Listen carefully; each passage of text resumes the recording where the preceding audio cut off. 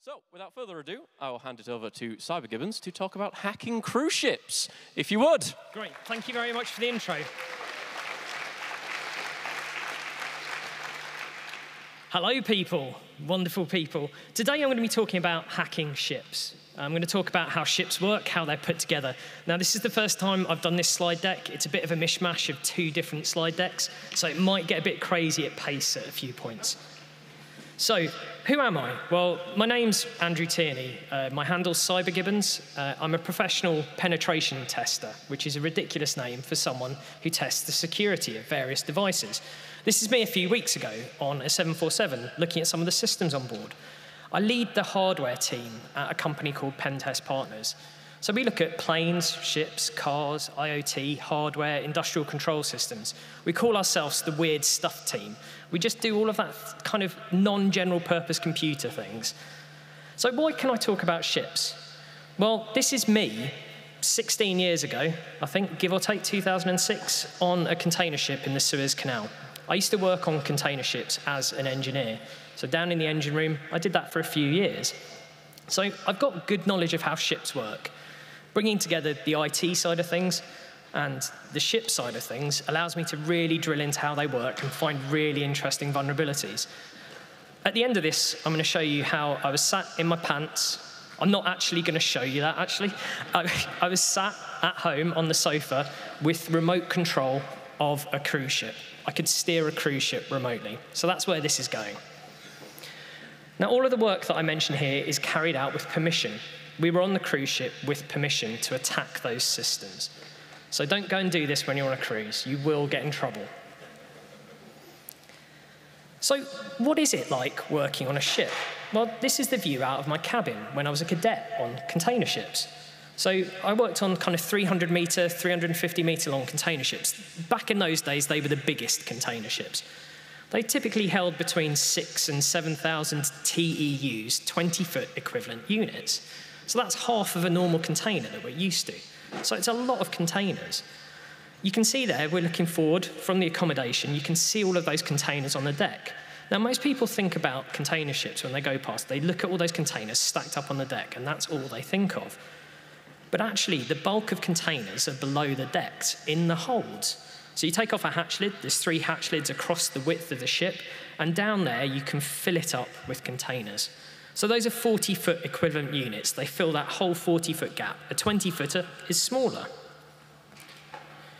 On the right-hand side there, what you can see is something called a bunker barge. You obviously have to get your fuel from somewhere. Now, a container ship like this holds about 10,000 tons of what's called heavy fuel oil, HFO.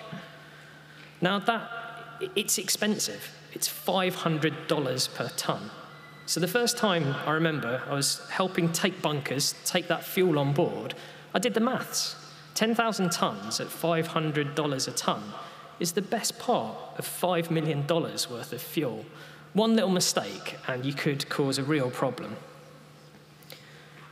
This is a picture of a container ship that I worked on whilst it was under construction. So you can see that cross-section of the ship, how deep it goes down in the holds. Down the sides, those hollow gaps at the sides, they're tanks. They hold ballast water or fuel. And you've got a thing called the side passageway that goes all the way down at the top, all the way from the back to the front. And it's quite crazy. You can stand in there in heavy weather, look down that side passageway, and even on a container ship this size, you can physically see it twisting from side to side and moving up and down. Unfortunately, 2006, we didn't have camera phones, really. We didn't carry cameras about with us. So I don't have any videos of crazy stuff like this. So what is it that powers one of these? Well, it's a really, really, really big engine. So it's a two-stroke diesel engine. They're huge. They're 3-4 stories high. That red box there is covering one of the exhaust valves on one of what we call the units, one of the cylinders. Now, this is a 10 RTA 96C. 10 means 10 cylinders. So it's already got 10 cylinders. It's bigger than most car engines. 96 means that the bore of the cylinder is 96 centimeters across.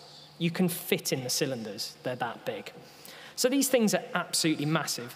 That huge pipe you see going along the top there, the big silver one, that's the exhaust manifold. The stroke of one of these as well, 2.4 meters. The piston goes up and down 2.4 meters. When you look up at it from what we call the bottom plates, right down at the bottom of the engine room, you can see the scale. We've got 3 ladders going up towards the top of that engine. Now, that big round thing there, you might think that's a flywheel underneath there, but it's not. It's actually what we call the turning gear, a massive cog. You use a tiny little electric motor to spin the engine round before you start it to make sure it's all lubricated. Now, just to give you an idea of scale, this isn't my picture. That's what a banana is in relation to one of these. You can see the little guy stood on the top there by the exhaust valves. Now, these engines are really different to normal car engines. First off, the crankcase is so big that it's got ladders inside it. You have to climb inside the engine to do some maintenance work. It's really slippery and grim. But they're two-stroke. What you have to do is you have to pressurize the space underneath the piston so you can force air in at the bottom, and then the exhaust goes out of the valve at the top. It's like a two-stroke motorbike engine where the crankcase is pressurized. It's not technically the crankcase in this situation, but it is quite different. So what does a piston and a cylinder liner look like in one of these? So on the left-hand side there, you've got a piston. You carry a spare piston, so you can swap it out. It's absolutely massive. On the right-hand side, you've got a cylinder liner. It weighs about 9 tons. So these are heavy, heavy things. Again, you carry a spare cylinder liner. Those holes you see around the bottom, that's where the air gets forced into the cylinder to push the exhaust gas out. Now, of course, you have to measure to see if the engine gets warm.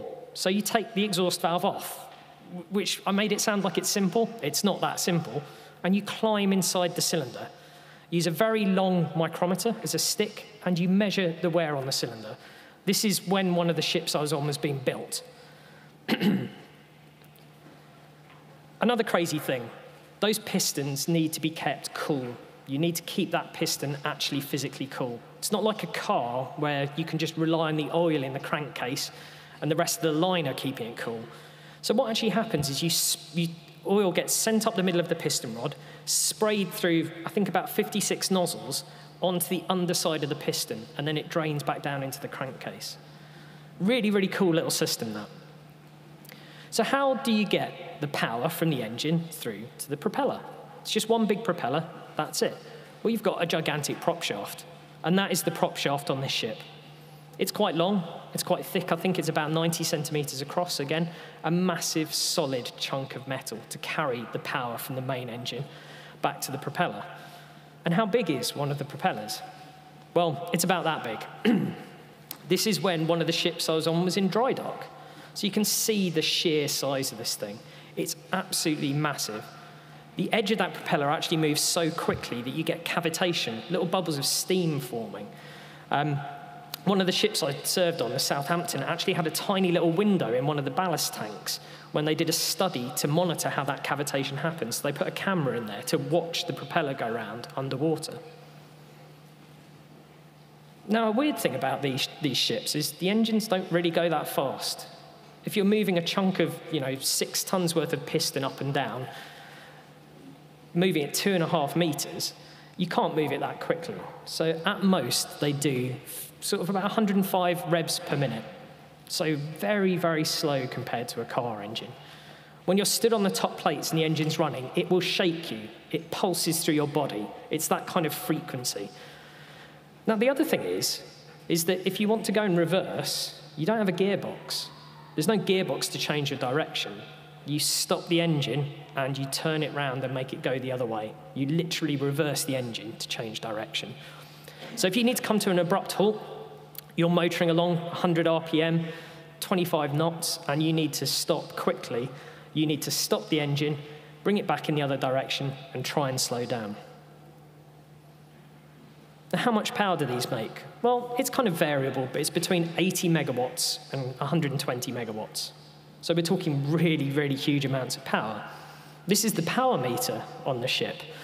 Now, the cool thing is the way it actually measures how much power is developed on the engine is it's got 2 sensors on the prop shaft, a couple of meters apart from each other, and it measures how much that 90-centimeter chunk of metal twists. It's actually measuring the twist in that to work out how much power. At this moment in time, we're doing 65 revs, quite low revs. We're only developing 15 megawatts, not that much power. I say, like, that's a token amount of power. How do you start one of these things? Well, there's 1,000 tons of rotating metal there. You can't just turn an electric motor on, like in a car. So you start it with compressed air. So this is called the start air system. It's 30 bar, so that's just over 400 PSI, give or take. This is scary pressures. Most air compressors kind of top out at about 150 PSI. If you make a mistake at these pressures, bad things are going to happen. Each one of those tanks, the walls are, huge thickness. But you store that air up, and then something like a distributor, a pneumatic distributor, admits air into each cylinder one by one and starts the engine. You also need to open and close the exhaust valve, and you need to inject fuel. So this is on what we call the middle plates, the kind of middle section of the engine.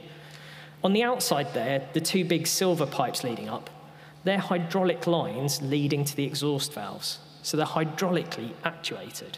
A massive camshaft is rotating around underneath, pushing hydraulic fluid up there.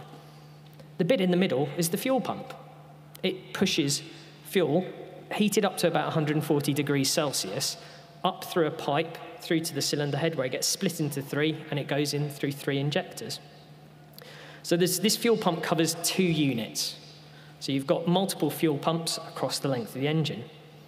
Now, normally, all of this is done automatically.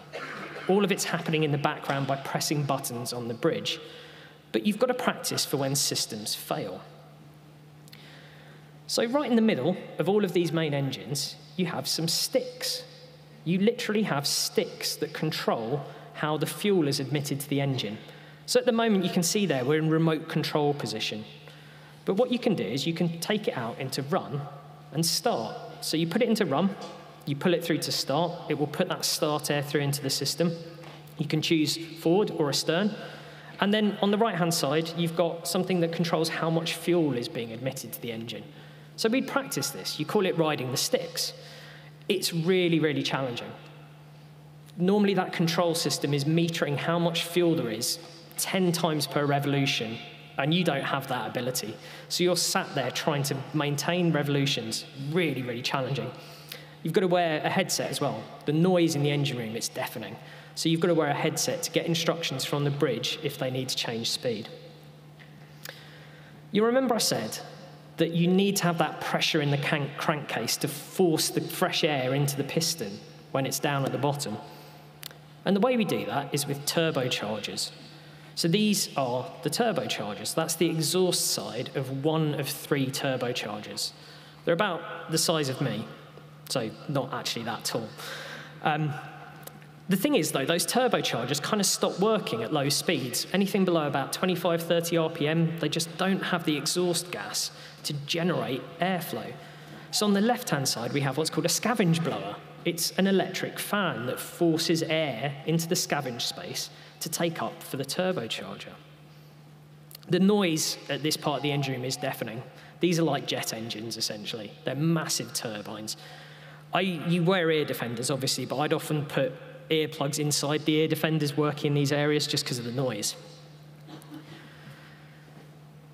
Now, the interesting thing is your turbocharger's got exhaust gas going over it, and it will get dirty. I mean, it will get filthy, really dank, and you need to get that filth off it. So what you do is you get crushed walnut shells, literally tiny little bits of crushed walnut, and you put it in that little green tank. You pressurize the little green tank with air, and you inject it into the engine, into the exhaust. And it will hit the turbine, and all of the crap will come off. It will fall off and just go through into the exhaust. It's a really clever idea. Now, the intake for these, it takes the air from the engine room. It just sucks the air in through a big filter on the other side, so it's coming through the engine room. You get a really weird effect called turbocharger surge sometimes.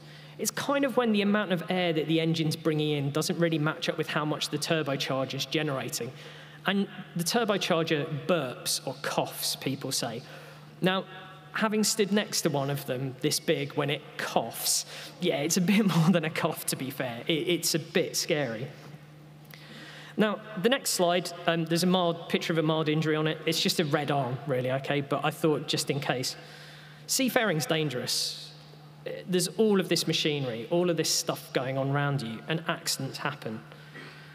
And you might recognize that picture on the right-hand side there. It's exactly the same color. It is, well, it's the forward turbocharger off that very same ship. I was on board when this happened. This is an accident report. Essentially, the pipe came off the front of that tank, 7-bar air, hit him with the walnuts. That sounds a bit strange. It didn't actually look that bad to start with. It just looked like his skin was wet, like an abrasion. But then over the course of the next hour or so, he was in real severe pain, and we actually had to divert to another port to take him to hospital. So a pretty serious accident, that. Another thing that ships this size, engines this size, have got that's unique is the crankcase. It's huge. It's this massive space, and it's full of a mixture of oil and air. Now, the problem is if you get a hot spot, friction on a bearing or something like that, it will produce an oily mist. And you have something called an oil mist detector, and it sucks in air from each one of the units to detect whether it's got to explosive quantities in there or an explosive proportion. Because sometimes it does blow up. It's sunk ships before. These big round doors on the side, they're explosion relief valves. If there is an explosion, it lets the explosion out, but doesn't let air back in, so there can't be a secondary explosion. Now, this main engine, it needs power. It needs all those pumps. It needs cooling, all of these things going on. So you need to generate electricity to make the main engine work. And you do that with generators. So on this particular ship, the green one that we see here, we had 4 3.6 megawatt generators. So just over 14 megawatts of power, quite a lot. They power all of the pumps. They power all of the systems on board. It's quite a lot of power. But you do have all of those ancillary systems. You've got all the pumps, so you've got high temperature cooling water, which transfers heat to low temperature cooling water, which transfers it into seawater. You've got lube oil systems for the main engine. You've got fuel systems, hundreds of pumps, firefighting, water, just so much stuff going on. You've also got these big heat exchangers, which are titanium plates stacked together with rubber gaskets between them. Sometimes you have to open them up and clean them. It's a really, really unpleasant job with a pressure washer. We've also got to purify the fuel. So those bulbous things are called fuel oil purifiers. They're centrifugal purifiers. They spin round at some god-awful RPM, and they take water and dirt out of the fuel so it can be used in the main engine. And on the right-hand side, my favourite piece of engine room equipment, the ship tank. When you're the junior one on a ship, you look after the sewage plant. You're the one who deals with everybody else's poo. It's not just a tank, though. It's actually a digesting plant. It takes the sewage in, it digests it, bubbles air through it, chlorinates it on the outside, and then puts it into the sea. I did actually quite looking after it, to be fair. The electrical systems on these ships are hugely complex. So those generators you saw, they run at 6.6 kilovolts. That's a really scary voltage. Now, the only thing on the ship that actually uses voltage at that level is the bow thruster, a massive propeller that sits underwater in the bow, the front of the ship, that helps you dock. Everything else gets dropped down to 440 volts, like you'd have in most industrial situations. Now, the thing is, to get those big generators starting, those 4 3.6 megawatt generators, well, they need loads of pumps running as well. So you have what's called an emergency generator. Now, this is a genuinely baby generator, 300 kilowatts or so, normally in the accommodation, sometimes up forwards, and that will generate enough power to compress air, to get pumps starting, to get one diesel generator running, which can then bring up the other diesel generators that will then start the main engine. If you lose all of those systems, you have what's called a blackout. You lose all electricity. The ship will stop working for a few seconds. There's a few battery-backed things, but nearly everything will stop at that point. And if that happens at an inopportune moment, the Malacca Straits, the English Channel, you lose power. If the main engine stops working, if you lose electricity, you don't have a rudder. If you're not moving forwards, the rudder doesn't work. So it's something you really want to avoid. This is the switchboard room. The left-hand side, you've got what's called a mimic panel. It's all the buttons to control that 6.6 kilovolt system. On the right-hand side, you've got what's called a motor control center. It's all contactors and the control systems that control all of the pumps and machines in the engine room. The 6.6 kilovolt stuff is just scary territory. I remember the first voyage I went on, we used to rack these breakers out after making sure they were dead, just wearing a boiler suit. That was it. Well, no, shoes and stuff as well, but there was no specific protection gear. But then there was a really serious accident where someone, I think, lost the front part of their arm because they racked a breaker out without making sure it was isolated. And from that point onwards, we had to get these crazy suits on, face masks, use loads of equipment to make sure we were doing it right. That's the bow thruster. It's a 6.6 kilovolt motor, normally about 2.5 megawatts. And all it does is move water from one side of the ship to the other, so you can move the front of the ship in and out. But the reason for having 14 megawatts of power on those generators is actually these things, what we call reefers, refrigerated cargo. So when you take one of these on board, you've got to power it, you've got to plug it into the ship, you've got to get three-phase power to it. Now, for, say, the Southampton, a ship I was on, it took 6,000 TEUs, so 3,000 40-footers, but only 700 of those spaces were allowed to be occupied by reefer. So they were the ones that you could plug the power into. It was a hugely time-consuming job monitoring and keeping them all going. Now, I don't know if you saw this a while back on Twitter. There was this beer mat. The largest cargo ships can store 745 million bananas in nearly 15,000 containers. No, this just doesn't make sense. What they've done is they've worked out how many bananas if you filled every single container on the ship with bananas. But there are no ships that can take a full 100% banana load. There's new sequences of words happening here. But yeah, ridiculous. Now, container ships like this operate what's called unmanned machinery space, or UMS. Now, that means, as an engineer, I can go to work between 8 and 5. And then at 5 o'clock, we put it into UMS, and then I can go and have my dinner, chill out in the evening, unlike the deckies who have to look out the window all of the time. So there's loads of alarms and things going on in the background.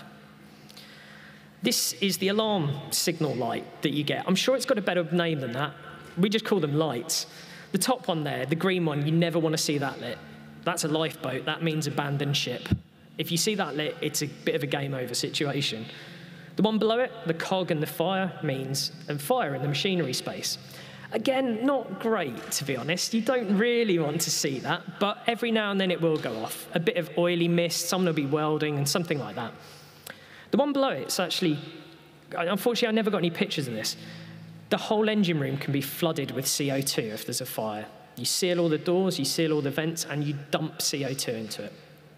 On this particular ship, it had about 120 of those massive CO2 bottles wired up to a huge manifold, and it would trigger and fill the space. If you're in that space and you see that light come on, you've got 15 seconds to get out before it gets triggered. You'd obviously try not to trigger it with someone in there, but, you know. The other one's the cog, a machinery alarm. Something's not working quite right. The telegraph one, that's if you happen to ride the sticks on the side of the engine. The next one, unsurprisingly, means the phone's ringing. Now, when you're in your cabin, when you're having dinner, when you're in the bar, what you have is panels, alarm panels on the walls of those rooms. And you'll go in as that duty engineer on watch who has to monitor those alarms that night, and they will come through to this panel. So if you're having lunch and an alarm goes off, you go and have a look, and it will say something like, header tank low level, something like that, and then you'll go and investigate it. You'll go back down to the engine room and see what the problem is. Now, sometimes you'd go down to the engine room and things would have not gone too well. Something bad would be happening, something to make your day unhappy. And there was this big button, well, there are lots of buttons like this you'd press, and what that would do is it would alert every single engineer on board and alert the bridge that there was a problem.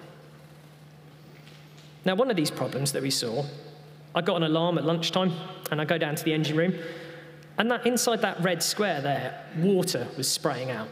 That's the high-temperature cooling system. So we're talking water at over 100 degrees Celsius, because it's slightly pressurized, spraying out of here. Yeah, not a good situation. So what had happened was that header tank at the top there should normally be full. It's like a header tank in any system. We sprung a leak on the main engine, and that header tank was dropping down really, really rapidly. Now, the thing is, that high-temperature cooling system is shared between the diesel generators and the main engine. If we lose that high-temperature cooling system, we lose the main generators, which in turn means that we can't get the main engine started.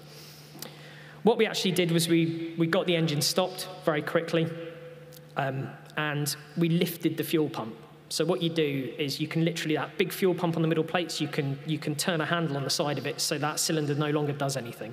There was no longer an immediate requirement for cooling on that cylinder, so we could get underway and then fix the problem.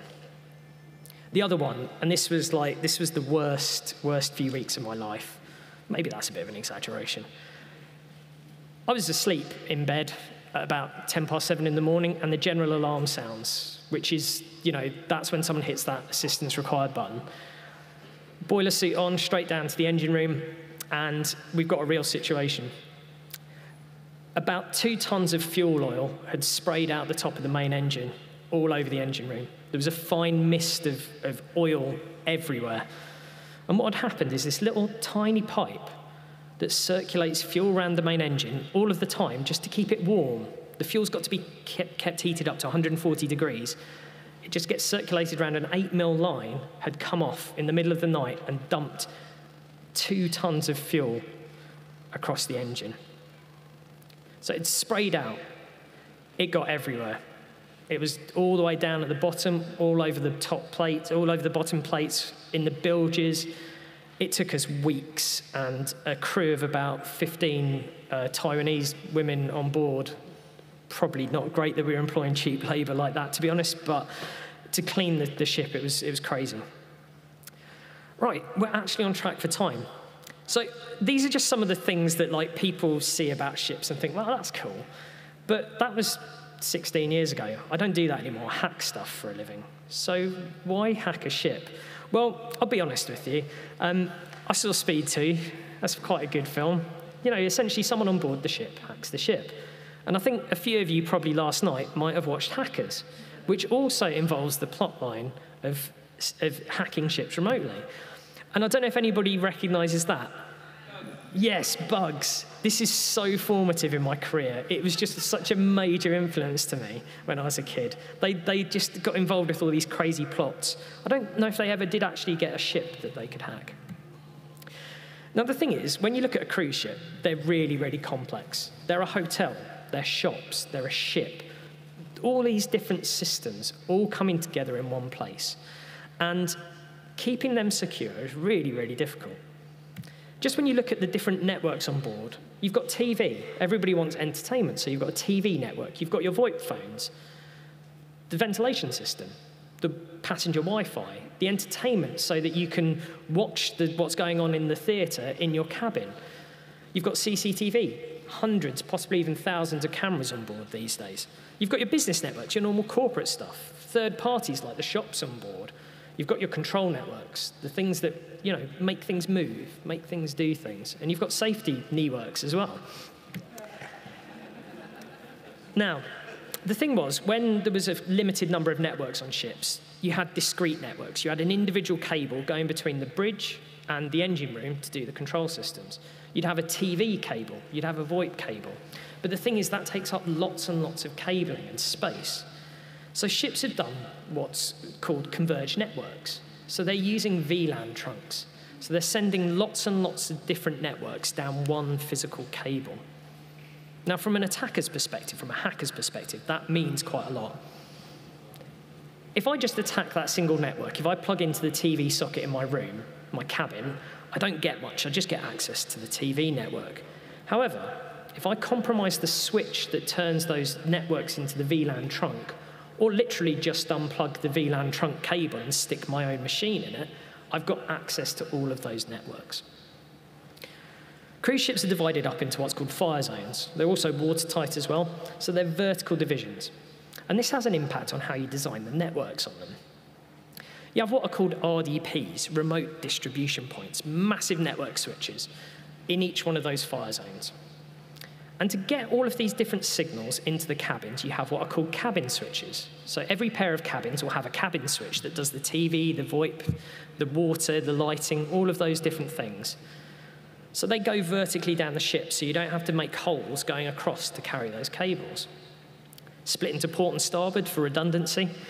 But you've also got other things connected to it. It's a properly converged network. You've got your satellite connection, you've got bridge systems, engine room systems, all going down those cables.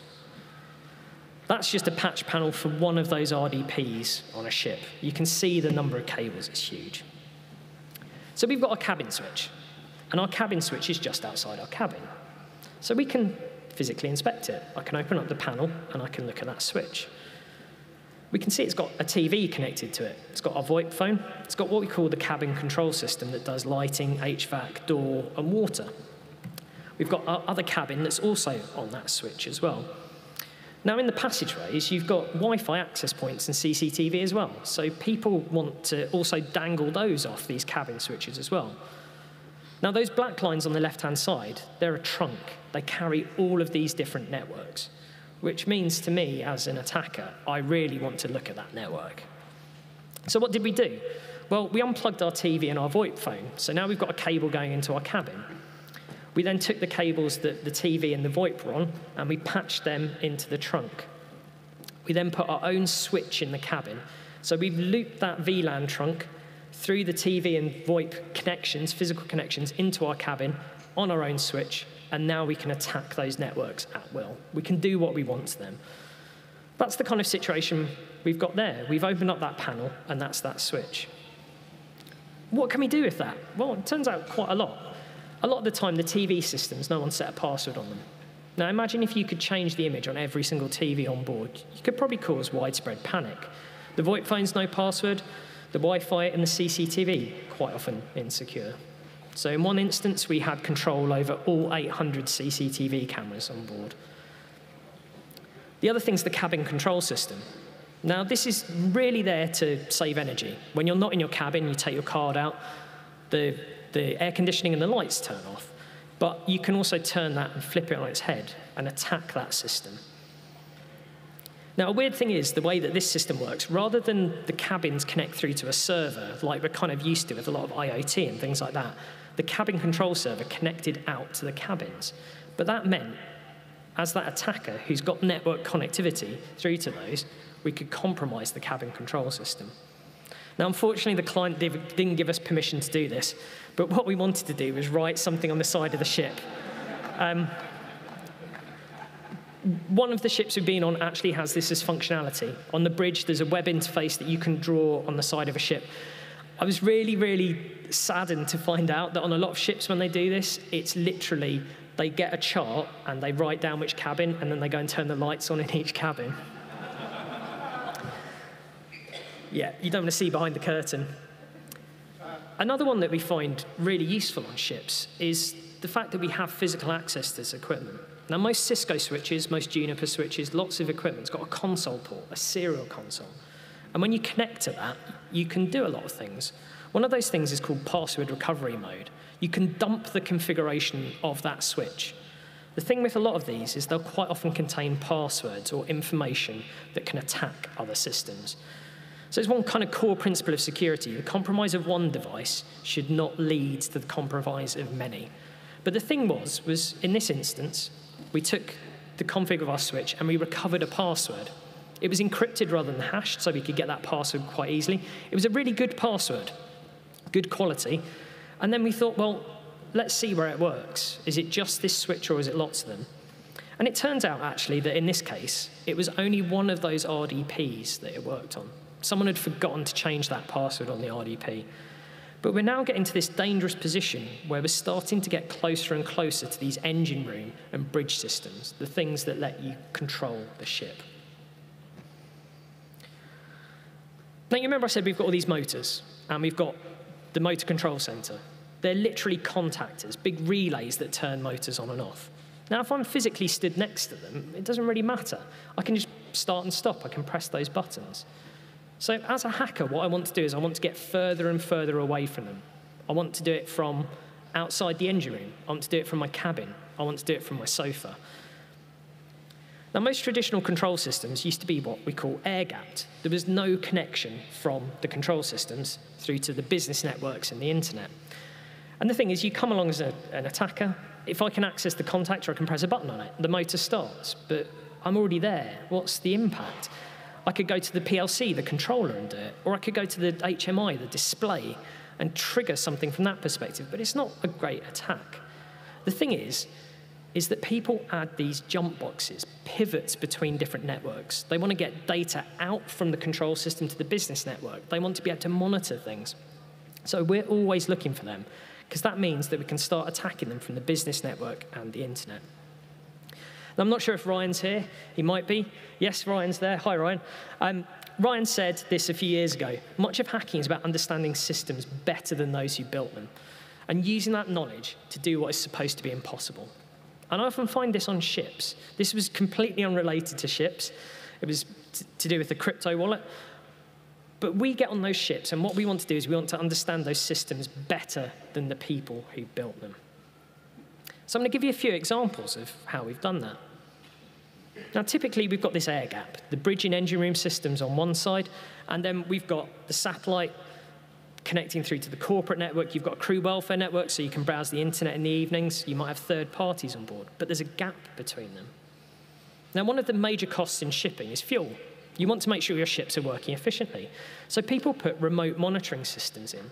They gather things like your speed, how much fuel you're consuming, what speed the propeller's spinning at, all these bits of data. And we could see that there was one of these on a ship. We could see it on the network, but we didn't know where it physically was or what it did. And it took me a long time.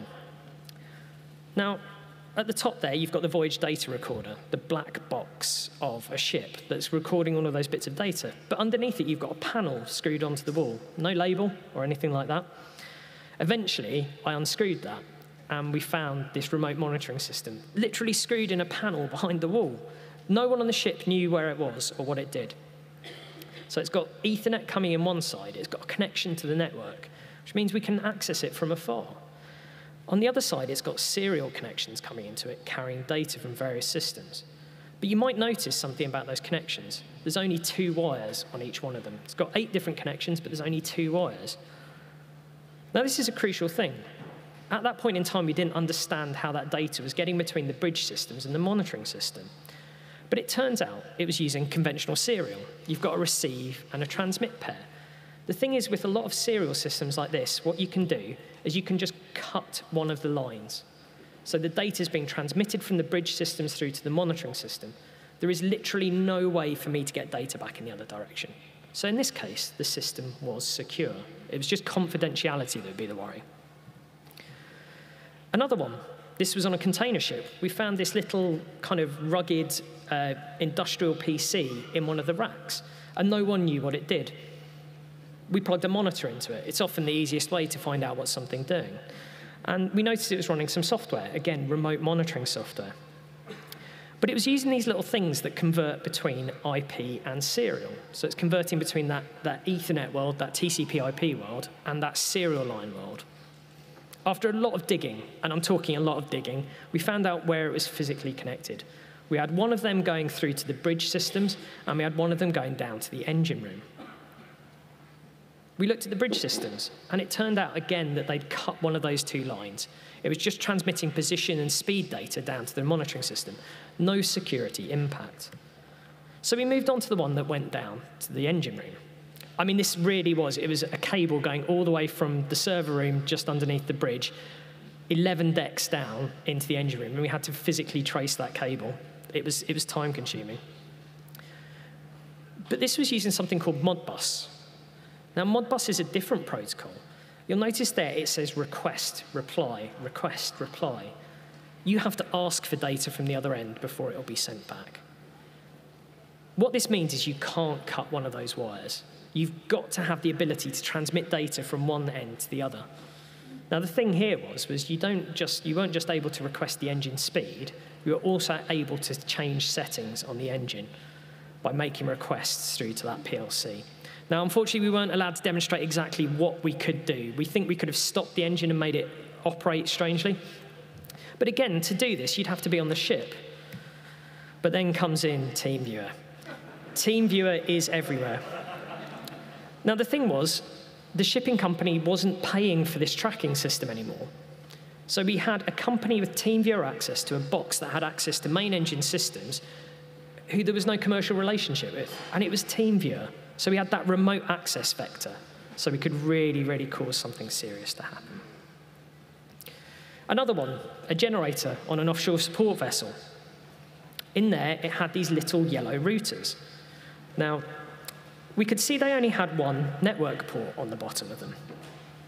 So it was labeled LAN/WAN. Now, this is really weird, the idea of one network port going into the bottom of a router that's supposed to secure something. You can't really properly secure something if the network traffic's going in and out of the same port.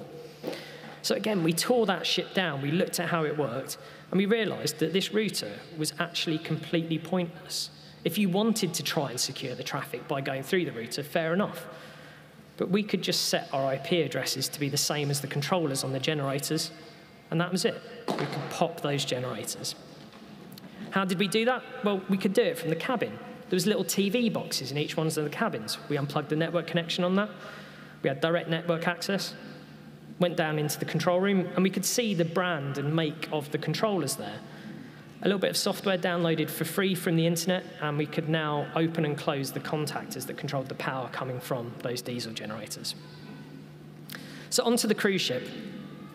Cruise ships' bridges are really, really complex now. They have something called an ICMS, Integrated Control and Monitoring System. It's all the screens. It brings together all of the systems so you can operate them from one central place. You also have something called a Safety Management System, the SMS. Now, what this does is, if there's an event on the ship that needs evacuation, or if there's a fire, flooding, you control it from here. It has access to the watertight doors, the CCTV, aspects of the ICMS system. It glues all of those things together. But this was my goal. These are called ASI-pods. They're massive electric motors on the bottom of the ship that both steer and control the speed of the ship. I wanted to get access to one of those. Now, we've already secured network access from the cabin, so I can access some systems that I shouldn't be able to. So from my passenger cabin, I've got access to that core network. Now, the thing is, I now want to get to the safety management system, or the ICMS. But how am I going to do that? Well, it turns out that when you're evacuating a massive cruise ship, you want that information not only to be in the safety management center, but to be available to people at muster points, people who are involved with the evacuation. So they had a series of rugged tablets that connected via Wi-Fi through to the safety management system to allow it to be viewed from wherever on the ship. So we had these SMS tablets that access the core network and then through to the SMS network. So how did we get the password for this system? Yeah. It's pretty common to find stickers on stuff on ships. This wasn't off that particular situation, but you can see that. The amusing thing was we told them to make the passwords longer on that, and yeah, that's the fix they did. So we've now got access to the safety management system, floor plans of the ship, CCTV, lots of things. We had control over the watertight doors, so we could move these massive doors that are below the waterline that are designed to prevent flooding. Quite serious already. So the safety management system has been compromised now.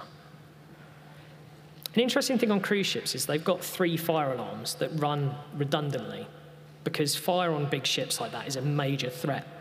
If one of them breaks, nothing bad's going to happen. If 2 of them break, you've got to go on to fire watch. You've got to have people walking around the ship making sure nothing's on fire. If all of them break, everybody's got to get off, all the passengers get off. That's going to be a big problem if you're away on a cruise. So we thought, let's have a crack at the fire alarm. Turns out the SMS logged into the fire alarm to pull data back from it. That password was stored in a plain text file on the SMS system. We could log into it, and we could actually get a VNC remote session onto the fire alarms. We then looked at the voyage data recorder. Again, if that breaks, the ship cannot sail. So we thought we'd have a look at that. Of course, the default login from the manual worked at the lowest level. We could download a configuration file for the voyage data recorder. We got a load of password hashes. I'll skip over those. Those password hashes quickly gave us a kind of hidden account password. That hidden account through the web interface let us edit any file on the voyage data recorder, including the shadow password file. We edited the shadow password file to add our own account, and then we would root on the voyage data recorder. We could have bricked it again. Things aren't looking great, are they? We've caused a lot of problems for them so far, but let's make it worse. The officers wanted to be able to monitor what was going on the ICMS system from their cabins. So they built a read-only system. So the officers could connect from their cabins, filtered to that network, to connect through to the ICMS to view it. But it was a read-only view. There was no way, it didn't matter what login I gave to the ICMS system, I could not take control of anything from that perspective. But the problem was we could do what's called a breakout. From that ICMS interface, we could break out of it using the print dialog. It's a really common way of doing things. And we're now admin on that remote box. So I'm no longer using it as it was intended. I'm not using it as a monitoring system. I'm using it as a normal computer. This is really useful to me. I can pivot to other networks from it. So now we've got control over one of these machines within the ICMS security domain. Pretty serious at this point. The thing was I wanted to take control of the ASI pods. That was another system. And that was labeled and marked in diagrams as connected by serial. Now, the thing with serial is when you've got serial connections going between two devices like this, if I compromise one endpoint, I can't remote desktop into the other end. I can't SSH into the other end. I can only kind of send serial signals down it. But the thing is, lots of ships, again, to save wiring, do something called serial over IP. They bundle lots of serial connections down one physical cable. Now, the thing is, again, if I just want to cause something to happen on a motor, that's fair enough. But I want to use it slightly differently. So I come along, I compromise that endpoint, the machine that I'm on, and now I don't just have to send serial down that TCP IP connection. I can do remote desktop. I can do SSH. And I can compromise the host at the other side. So we're abusing that connection that people thought was serial only. The interesting thing was the diagrams really did make out that it was serial. It literally, even physically on the box, said serial, and then had Ethernet coming out of it, going to Ethernet switches. So people thought you couldn't really impact those other systems. So we're now several remote desktop connections deep into this system, but we're on the ASI pod control system now. Again, there were some vulnerabilities we had to work out there, but we've now got control of that system. It's looking quite serious, to be honest. So yeah, that's me sat there on the ship from my cabin, able to control the ASI pods. Not brilliant, but I'm still on the ship. Let's make this really bad. I was down in the engine control room. We've got open access to the ship. We can walk about, do what we want. And I noticed that the cabin control system, which is in a separate control room, the hotel control room, had TeamViewer installed. And let's just say the password was not great on that session. I did have to be on board to get the ID and the password. But that meant that the people who administer, who perform remote access to the cabin control system, also had access to it. So we demoed that, and you could connect remotely. So now we've made things really, really quite bad. The cabin control system is connected to the internet. So we've compromised that. But how are we going to get from the cabin control system through to the ICMS? Well, it turns out the cabin control system has to adjust how it operates based on things like seawater temperature and air temperature. Where does it get that from? It gets it from the ICMS. So now we've got another connection. But what is that connection? Well, lo and behold, it's Modbus again, but it's Modbus TCP. It's over an Ethernet connection. So although normally what's meant to happen is you'd say, what temperature is the seawater? You get the temperature of the seawater back. In this case, we RDP'd from the cabin control system through to the ICMS, and we've now got remote compromise. So yeah, completely remotely, we were able to get onto this cruise ship and take control of the ASI pods. So from the internet, compromise the cabin control system using TeamViewer, compromise that ICMS remote platform because we know how that works, we can break out of it, compromise what's called a Packer programmable automation control in the engine room, another story for another day, and then compromise the ASI pod system. So yeah, that's the actual screenshot of me on TeamViewer, at home, connected to the AziPod system on a gigantic cruise ship.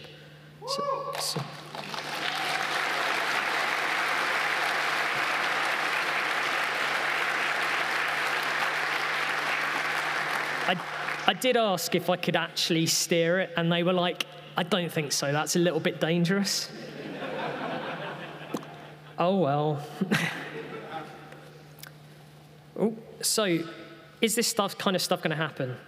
We had onboard access for days. In fact, we were on board for 22 man days to work out all of this stuff. We found lots of other problems, but we had inside access. We had diagrams. We could unplug stuff. We could trace stuff. People weren't asking us what we were doing. I think the chance of that long chain of exploits ever actually occurring by someone who wasn't on board, who didn't know the systems, is very low. But now our client knows about all of those issues and has applied controls to stop them being problems. Should you go on a cruise? Not if I'm on it. Interestingly, we've also managed to get pay for food as the captain in restaurants. There's lots of other things we've been able to get free Wi-Fi as well. On certain cruise lines, they charge a fortune. But no, they're safe. I wouldn't go on a cruise personally, but I don't think they're going to be hacked. So yeah, I was going to talk briefly about how to get into information security, but if anybody is interested, come and grab me afterwards to have a chat. I love talking about ships. I love talking about hacking, though my voice is going a bit. So I do hope you enjoyed that. I hope you learned something, and enjoy the rest of your EMF camp.